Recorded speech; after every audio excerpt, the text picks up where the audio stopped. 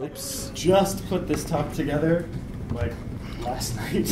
So I actually need presenter notes for this one. So he's going to like get that together. I guess while he's doing that, I can introduce myself a little bit. He already did. I am/have been, I don't know, the Director of Innovation at Pivotal Labs. I am also a Principal Product Manager at Pivotal Labs. So most of my current work focuses on helping product teams, our client teams, choose the right thing to build.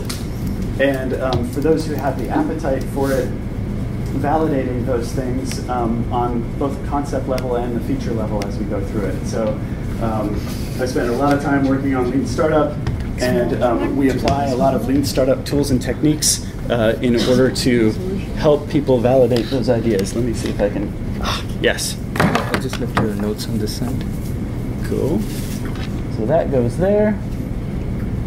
Oh wait, that's the notes. Yeah, so you just want to get into presentation mode. Yeah, I need the notes over here. And actually, I'll take this, this over here.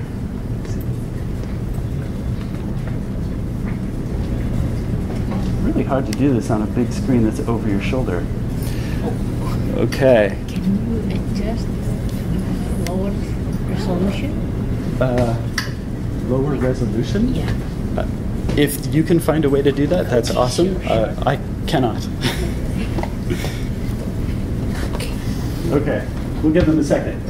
While we're doing that, before I joined Pivotal Labs, which was about 2.5 years ago now, I was the co-founder of a company called Luxor. And Luxor was one of the first companies to help startup companies figure out how to operationalize Lean Startup. We started in August of 2010, and at the time, Lean Startup was very theoretical, and people were like trying to do it and struggling to do it, and we set up a essentially an accelerator program for startup companies that focused on a product development process that was influenced by Lean Startup and user-centered design. And we called that Lean UX. So if anybody here has heard of Lean UX, it came from Luxor. Luxor is actually the Lean User Experience Residency. Also worked for a bunch of other startup companies and some big companies too. And we're not quite there yet. Where is the... Here, let's try this. It disappeared.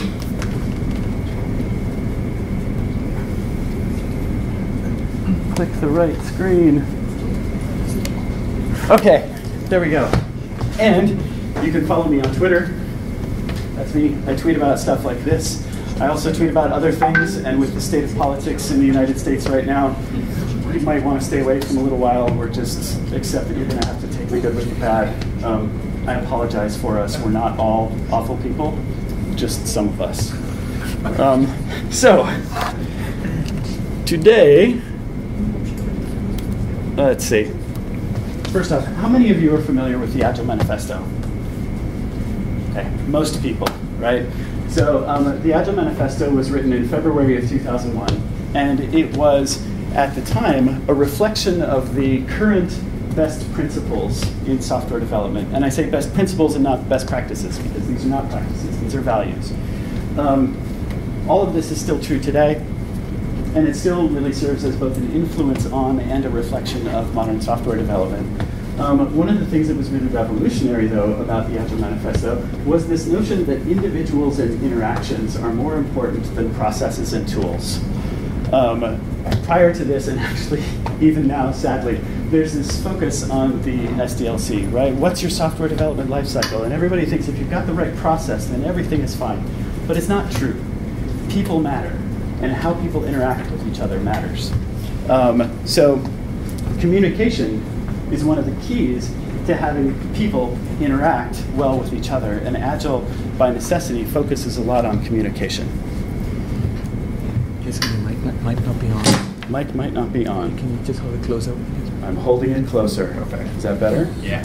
You know, I talk loud enough that I don't need this, but you're recording it, right? Okay. I'll try this anyway.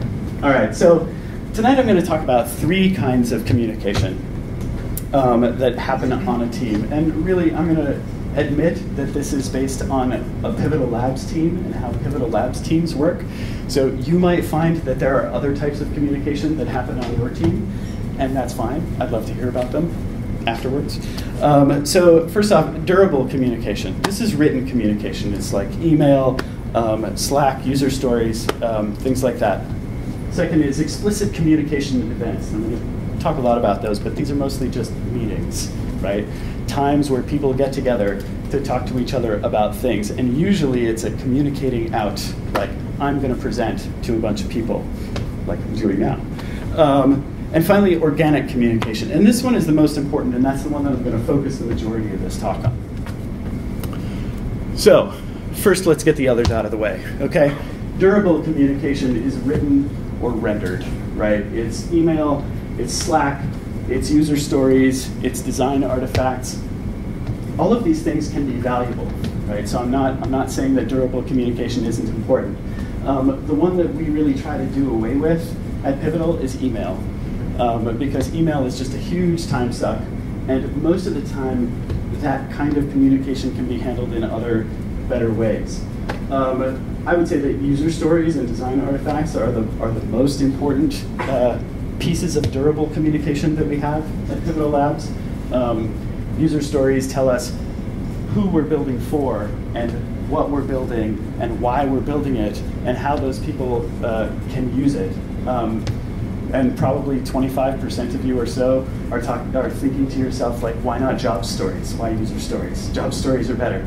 I'm not going to have that argument, but we can later if you want. Design artifacts, also obviously very valuable. So I want to go back to the user stories. The user stories, having this documentation, having this piece of durable communication, helps us to understand when we're done building a feature. And that's very important. It also helps us prove that we're done building that feature. So it's, like I said, it's important. Let me see. Again, apologies for making the deck last night. Okay, neither of these are a substitute, though, for actual conversation, right? So when we write user stories, we actually talk about them. And we have an explicit communication event where we talk about user stories and make sure that the understanding is broad across the team so that everybody knows what they're doing.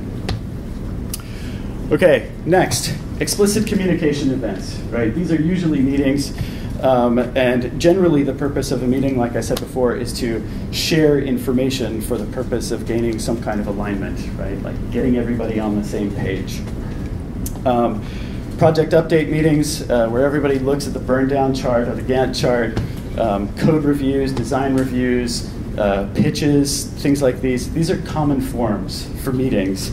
And sometimes they're valuable, but often they're not. And much of the time, these too could be done away with if we had more organic communication. So I want to ask, how many of you had a meeting today? Okay? And how many of you had 2 meetings today? Really? Nobody had 2 meetings today? Oh, this is a banner day. Okay. So of the people who had meetings today, how many of those meetings were valuable? No one is raising. Okay, we have one person raising his hand, right? So often what happens is meetings are just this huge time suck, right? We bring too many people to the meeting, or we bring the wrong people to the meeting, and so the communication that needs to happen doesn't actually happen. So I'm wary of meetings, and we try to cut down on those quite a bit as well. Another thing about project updates and design reviews and code reviews is that they often devolve into your stakeholders hitting you with a barrage of questions, right? Why isn't the logo bigger? Why isn't this more like Amazon? Why did you choose Postgres instead of SQL, right?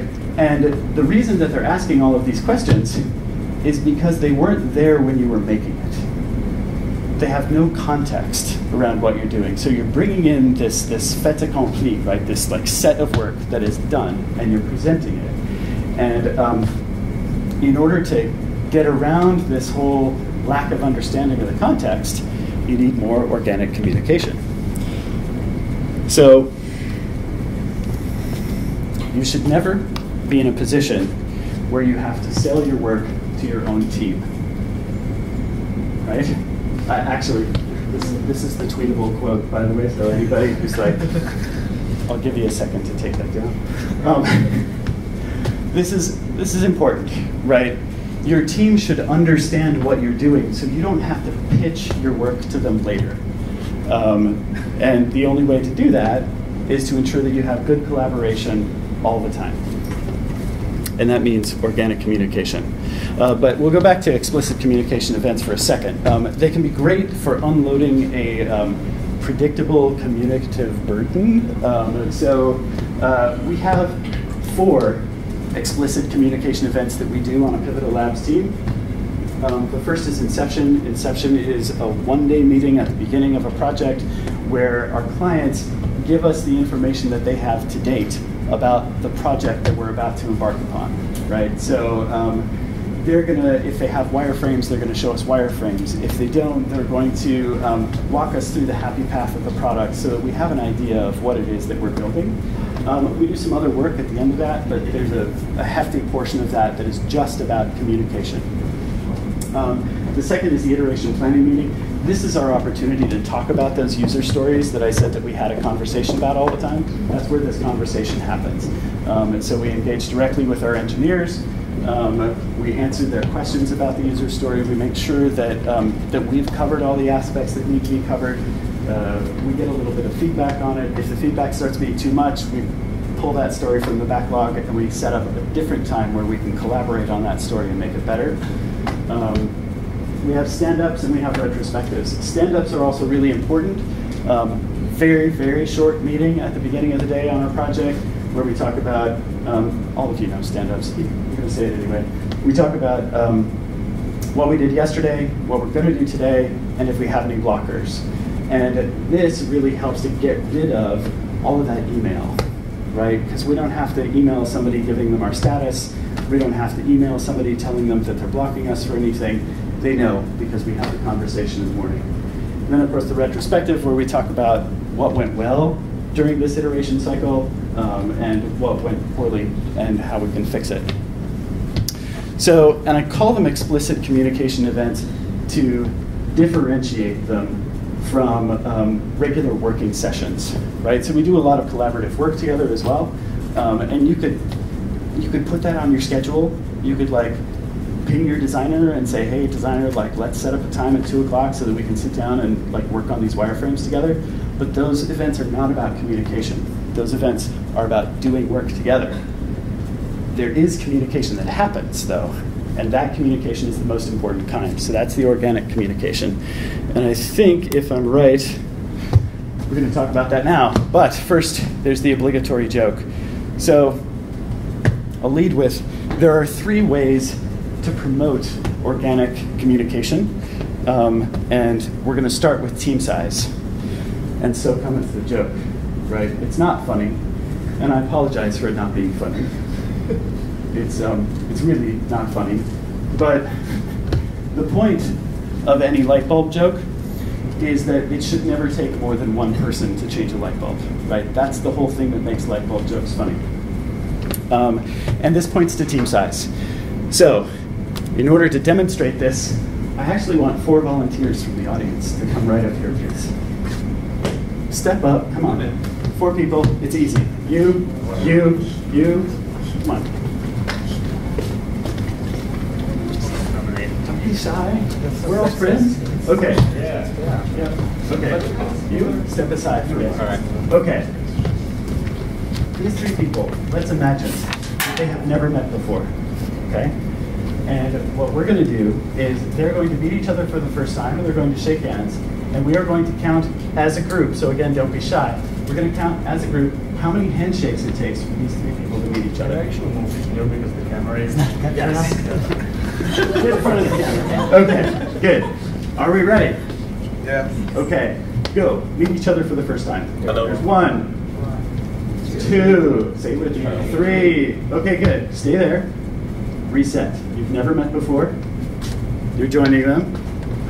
All right. Now, let's all count together again how many handshakes it takes for these 4 people to meet each other for the first time. Okay? Go. 1, 2, 3, 4, 5, 6. Okay. You can sit down. Thank you for playing. So what happened? It doubled, right? Now it doesn't always double. It actually gets worse than that. When you have 3 people, you have 3 relationships. And relationships are cool, right? Interesting things happen in relationships. People play off of each other's brains, like people come up with good ideas.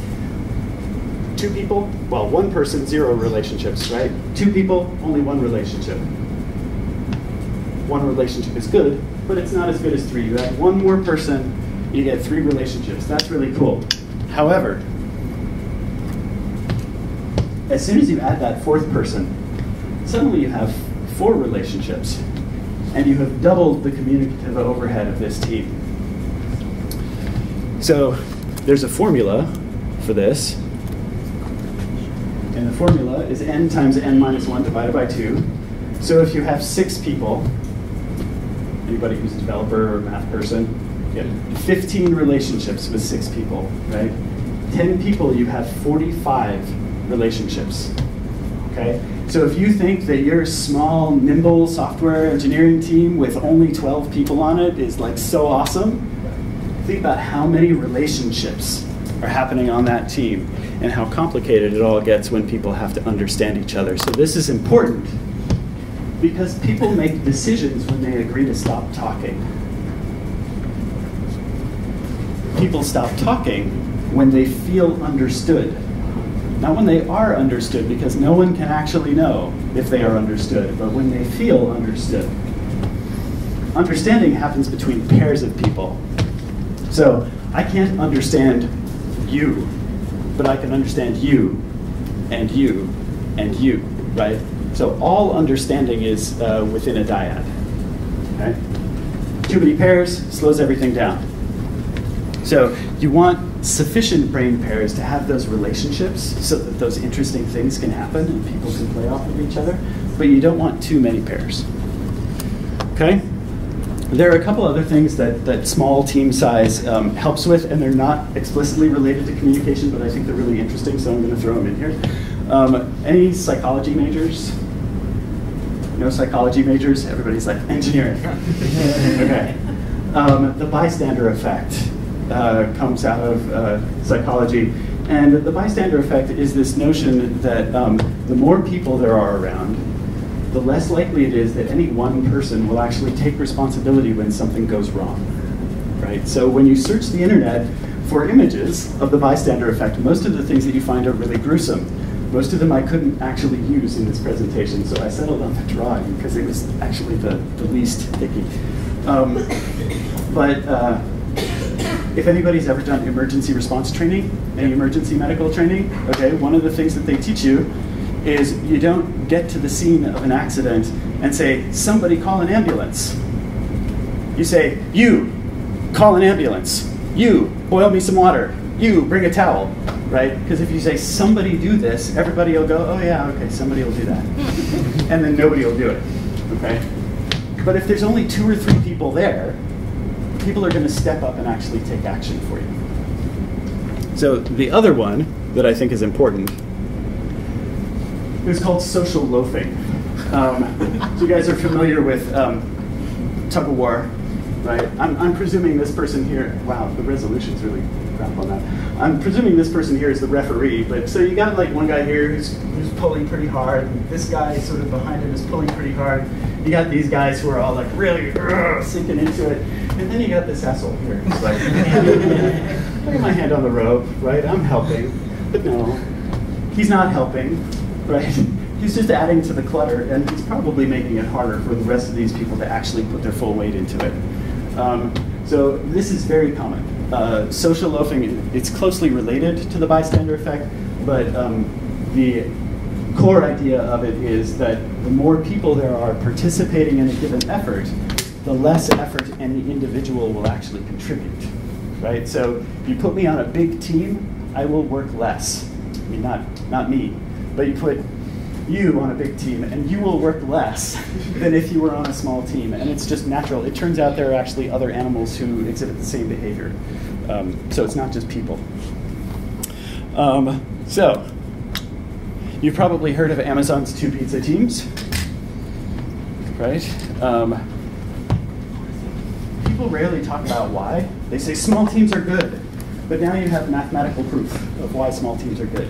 Small teams are good because communication is better on small teams, and because there's less social loafing and less bystander effect. But really, I mean, this talk is about communication, so we'll stick to that part. Okay, so small teams, big deal. Another practice, so I'm on the practices that Pivotal Labs does to encourage organic communication.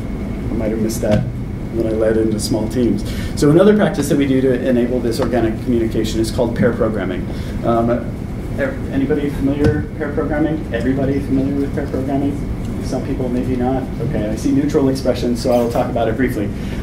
Pair programming is where you actually have 2 engineers working on the same bit of code. They usually have 2 monitors in our setup, but there's 1 person driving at a time. And what you get out of this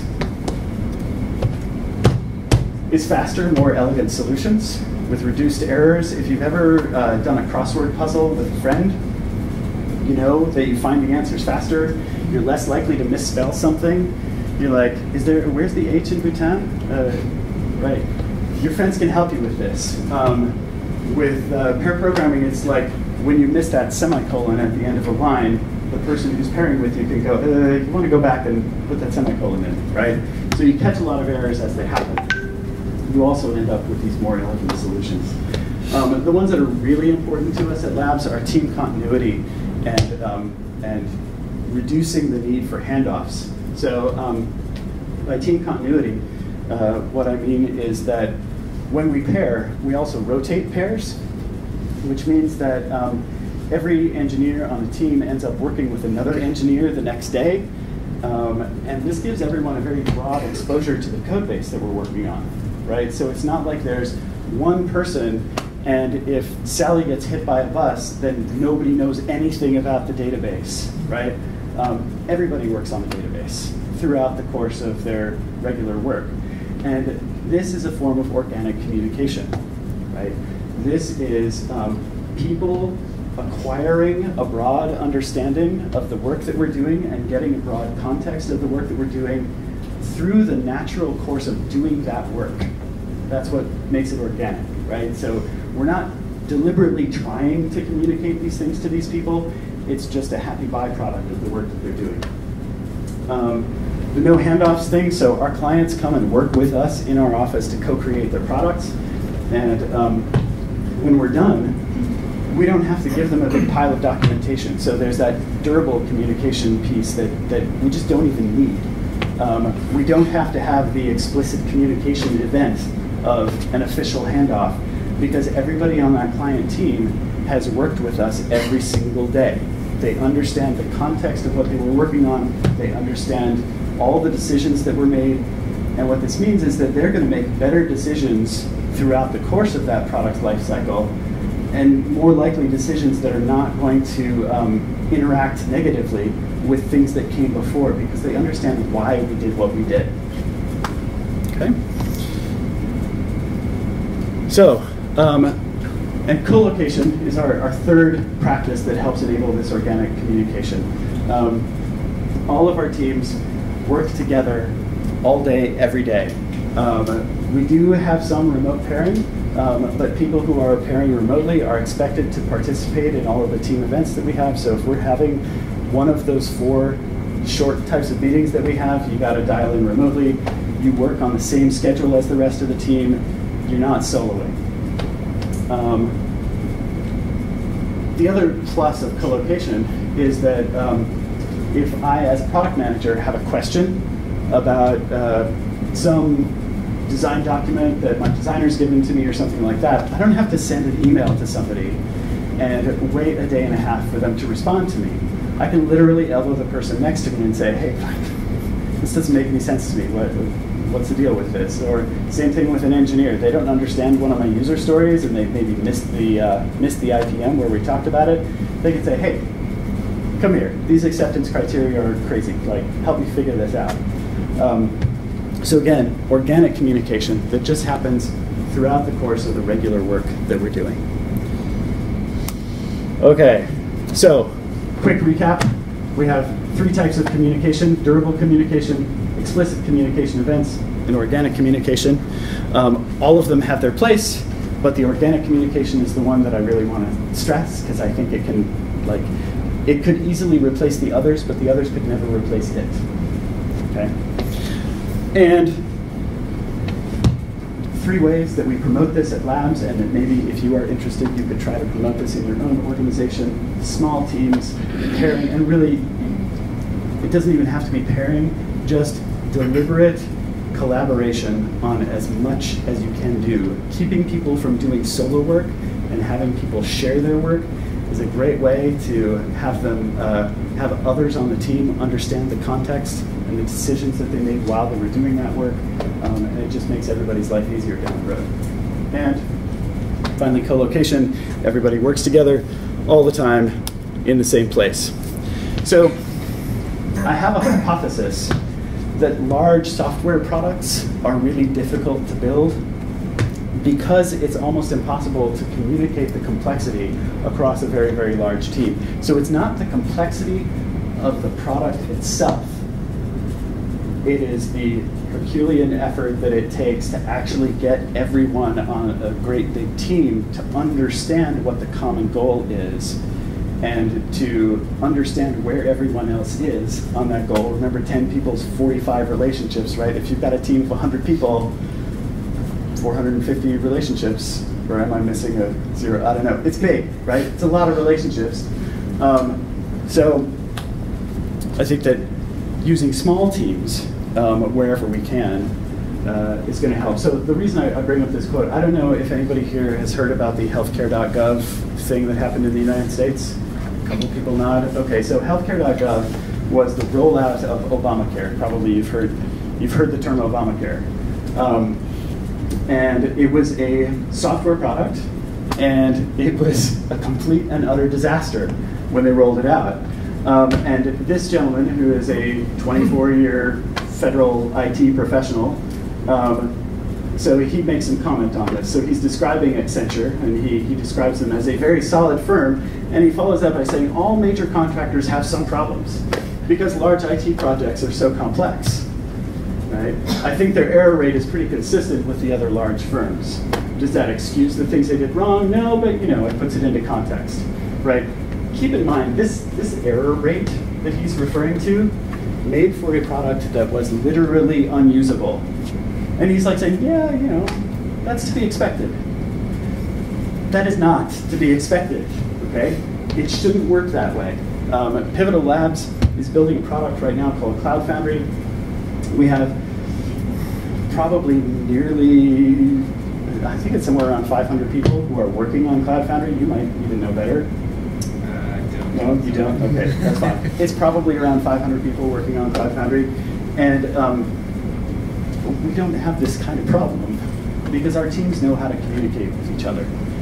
They use all 3 of those principles that I put up there. They use them every day. They live by it, and it works. So finally, anybody hear of extreme programming? Okay, a couple people extreme programming. So XP Explained is, I can't remember when the 2nd edition came out. It was maybe 2006, 2008, something like that. This is one of the best business books ever written. And even if you are not an engineer, if you are on a team working with other human beings, you should read the first 7 chapters of this book. It's mostly about the types of human interaction that have to work well in order to deliver a good product. And it's like super elegant. Make sure you get the 2nd edition. Even the author says that the 1st edition is just awful. So find the 2nd edition. He co-wrote it with his wife, who's like an organizational psychologist or something like that, and her contributions made all the difference. So read that. I'll check out with that. And if we have time, I'm happy to answer questions. Thank you.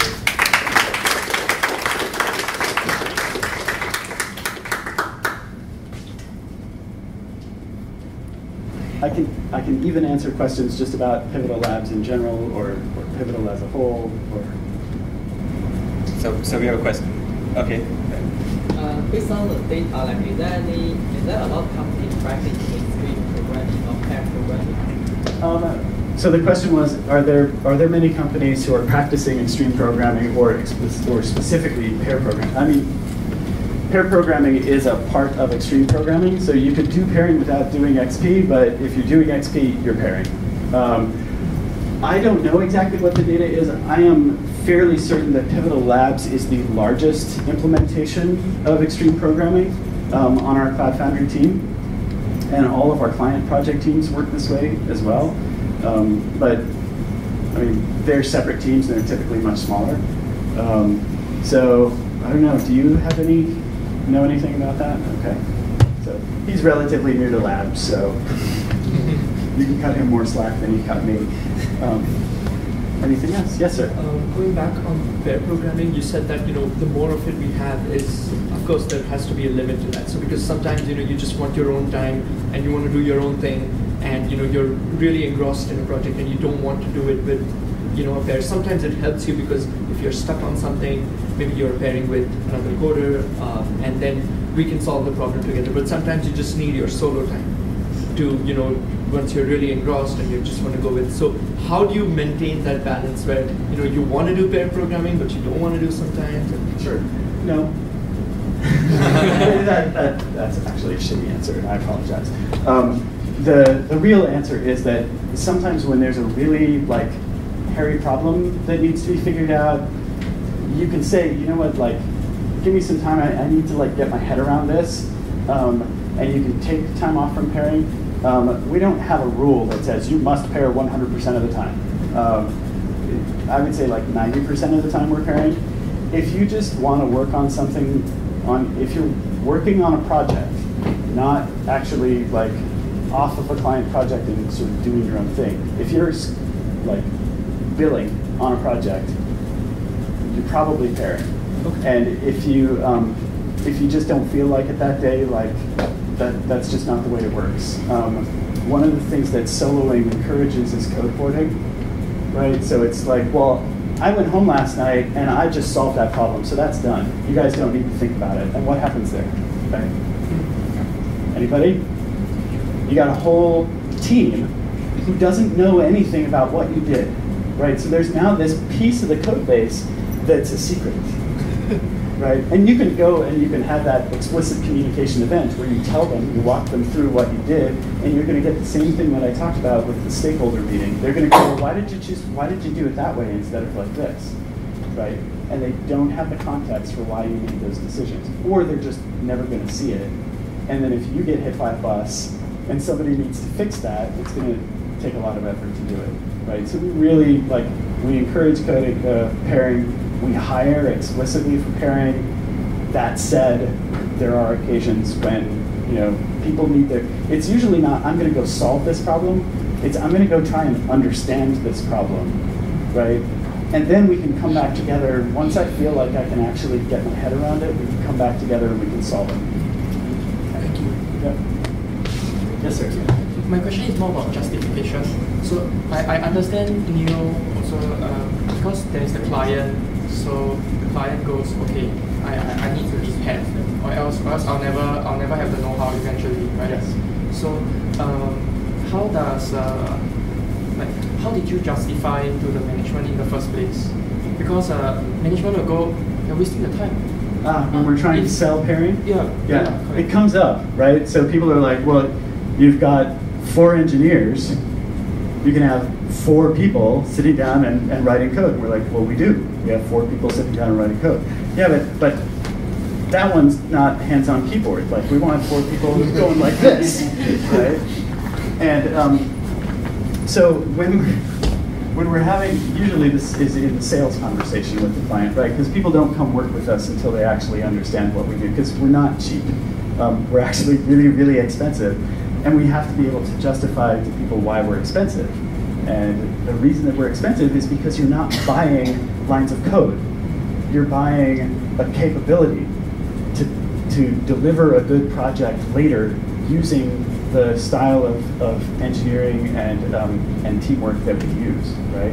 And so we have to be able to clarify what are the benefits of pairing? And we talk about the benefits that I had on the slide, right? You get faster solutions.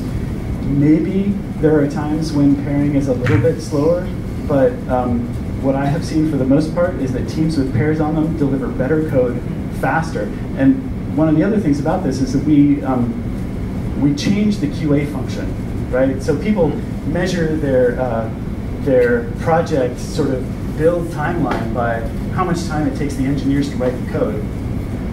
And then we'll go to QA later, right? We do test-driven development, which is another fundamental part of extreme programming, which means that that whole QA process that they're going to spend like 6 weeks on at the end, we're building that into what we do. And if you add the 6 weeks to the development time that they saved by not doing that up front, it actually ends up being longer than if you just worked with us and did pairing and did test-driven development and things like that. So that might have been an expansive way to answer your question. But, yes? Right. What kind of documentations do you encourage or not encourage for a product? Not encourage pretty much all. So we use Pivotal Tracker. It's similar to Jira or Asana or even Trello, but it is tailored kind of specifically to teams that practice extreme programming. And that really serves as it serves in the end as a product specification, but that specification is a reflection of what we have built, not a prescription for what we should build, right? And so when our clients walk away, they walk away with the whole tracker backlog, and they can see everything that we did and how we did it. But really, I mean, going back to the Agile Manifesto, working software over comprehensive documentation, right? We try to write as human readable as it can be. We try to write human readable, reasonable software that is elegant and easy to maintain. And that's kind of our primary goal. And if the client team walks away with an understanding from working with us of what it all is and how it all works, then we consider that a success. So, like, I will say on Cloud Foundry, we're doing documentation, and a lot of the documentation comes straight out of the acceptance criteria that we use in the user stories. And the Cloud Foundry is a very different product. It's not a consumer internet product. It's not a mobile app. It's like heavy-duty DevOps product that is made for engineers. And there are things that you just like need to know how to do. And so tons of documentation on GitHub for that. Jason, I got a question. Yes, sir. It's about pairing, right? Overall, it brings in efficiencies, but does it overall like increase headcount as well? Did you say it brings inefficiencies? No, it brings in efficiencies. Yeah. Yes. Yeah. Okay. So it's more efficient, but does it overall increase headcount, and if so, like approximately what %? Because my understanding is that you will get your code faster and better. Maybe stronger, better, faster, stronger. Yeah. But you have to like add on to your total team size as a result. I hope not, because that would be awful, right? The more people on your team, the worse things go for you eventually, right? So if you give me a team of 10 engineers, and like if we have one project and the starting pistol, and we've got 10 engineers who are working as solo on that project and 10 engineers who are pairing on that project, I can almost guarantee you that the people who are pairing are going to actually deliver something usable way before the people who are soloing on it. And, you know, yeah, it's going to work better. That is, if they know how to pair, right? So it takes time, and it takes really a specific kind of personality to be able to pair as well. There are some people who are not made for pairing, and that's fine. We accept that. They don't work at labs, but they can work at other places, and that's great. But yeah, I think if you're a pairing veteran going up against somebody who's used to soloing, you're gonna just kill them. What would be your tips if your team has disparate skills for each individual? How do you pair? What are your tips? especially in the beginning where everyone don't know what each other is doing. Yeah. So the question is, what if your team has really disparate skills, right? So at Labs, this is really easy because we're hiring full stack engineers. We hire full stack designers.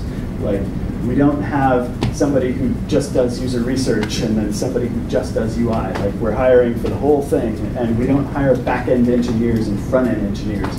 But our client teams are often siloed, as an extreme example, but divided in those more traditional ways, right? Where you got like, these 3 people over here who do back-end stuff, and these 3 people here do front-end stuff. And what we find is that people ramp up pretty quickly. So you put somebody on a pair, you're working on a Java project, and you've got a front-end engineer pairing with somebody who is really good at Java.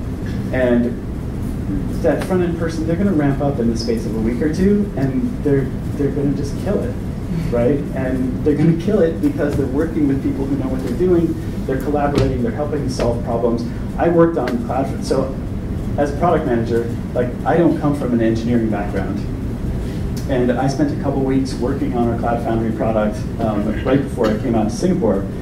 And I was like, sitting there, it was like people were speaking, I don't know, Zapotec, Navajo, right? It's like, I would catch okay, Navajo, I wouldn't catch every 3rd word, but I would catch like every 3rd word, and I'd be like, I know what that is. Cool, like, proud of myself there. But by the end of 2 weeks, I was like, wait a second, are you sure that that thing in the acceptance criteria is right? Because I think maybe it should be this. And the PM that I was pairing with was like, oh yeah, right? Like, you give it a little bit of time, and smart people working together can find a way. So, extreme programming developed the idea of methodology, right? So another one is Scrum. So why they would choose extreme programming over Scrum? And what's the considerations? So the question is, there are a few flavors of Agile, right? Extreme programming is one, Scrum is another. Why did Pivotal choose extreme programming over Scrum? I have opinions about that, I have to confess.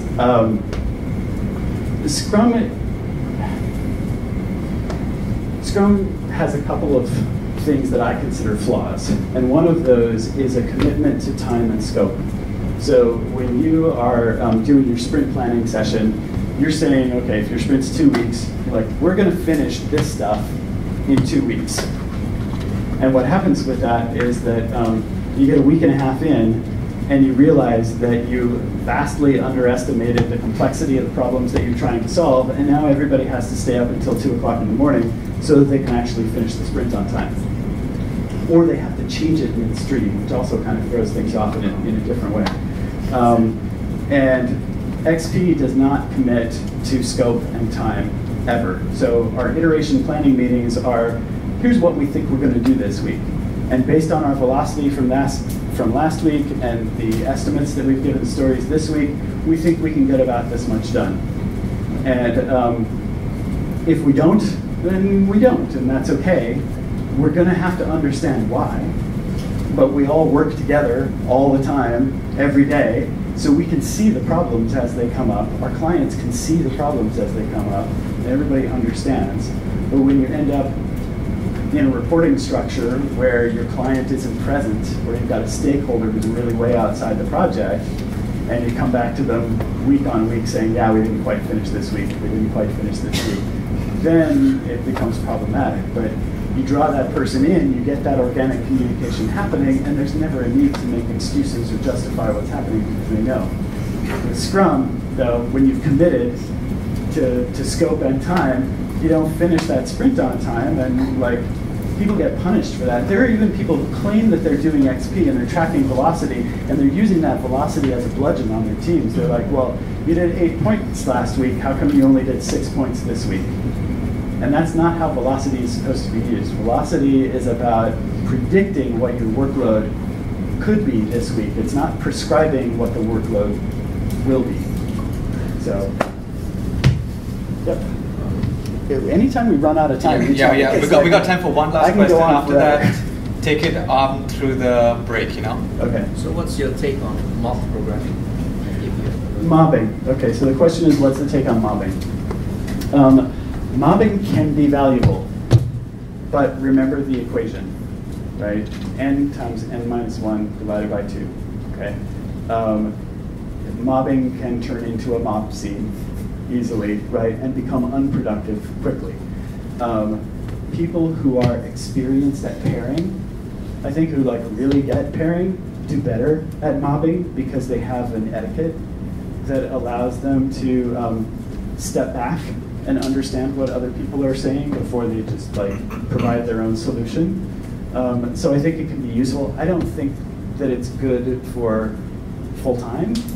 Like, I think it's good for specific situations where you're like, we got this one thing and let's just get a couple other brains over here to like pound on this for a minute and see if we can come up with a solution.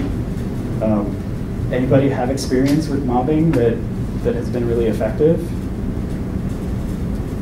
I see no hands, but I know people are shy. Yeah. I don't know, have you had a mobbing experience that was? We've heard about it, but we would like to give it a try. I'm not sure whether it's going to be. Do you pair right now? Seldom, but we do. Don't mob until you know how to pair. Like, really get the pairing down, get the exchange etiquette working really well, so that people have the mentality around it that allows them to kind of set their ego aside and listen to the other people that they're engaging with. And once you've got that in place, then try mobbing. Okay. All right, So I think that was it. We'll take one last question. Oh, Samir, you were up at the same time. So. The question that I have is, how do you, what is success criteria for you in terms of extreme programming? Is it cost? Is it time? Is it project lifetime value? So like, why ask if you go for a sales pitch and you say, okay, we have 10 developers, but it's actually 5 people. Not 5 people. 5 It's pairs. 10 people. Yeah. I can't stress this enough. 10 engineers is 10 engineers, even if they're pairing. So what's your pitch for saying that we deliver a better quality product, or is it time, is it cost, is it quality, or is it a weighted average of all two? Like Sure. Okay, so what does success look like on an XP project? From my perspective, when I talk to prospective clients about what we do, I focus on customer outcomes. And I don't mean the client, I mean who the client is building their product for, right? So we're not looking at project outputs. We're not looking at, did we build all the features that you wanted us to build or things like that? Because that's like judging a sculptor by how much rock they chiseled off of the block, right? Like, there's no point, or a painter by how much paint they put on the canvas. Like, wow, that's really thick. Great job, right? Like, so we don't do that. We look at what is the outcome for your customer. Did we make a product that actually solves a problem for a real human being and solves it well in a way that has business value for you? In addition to that, because Pivotal Labs is a little bit special, because we're focused on teaching our clients the process that we use, we also judge our success based upon how far along we got them, right? So we have some customers, we have startup clients who come to us who are just looking to build a good capability, and they've never had it before, and it's really easy to get them all the way there. Like, by the time they're done, they're like, yes, we pair on everything, we know XP inside and out, and we can rock this. We have other clients who come to us who are like from large financial institutions, or anything that's over about 50 years old as an organization. They come to us, and it's a lot more challenging. And some of our employees judge themselves very harshly when they can't bring that client all the way there. But for me, if that client is just even starting to question the traditional way that they've worked, like, that's a success, right? You have to meet people where they are, help them take those baby steps, and eventually they're gonna get somewhere good. So that is also success. And I'm totally open with our prospective clients, and I tell them what my definitions of success are. People are often interested in the traditional, we finish on time, on spec, on budget. And I just think that those are bullshit measurements, because honestly, if we finish on time, on spec, on budget, but we built you a product that nobody cares about, or your team walks away and everybody's frustrated and unhappy, like, that's not success for me. And for some clients who are kind of fixated on that, we're not the right team to work with, and that's okay too. We do turn away work. Okay, I think that was the last one. Thank you. Yep.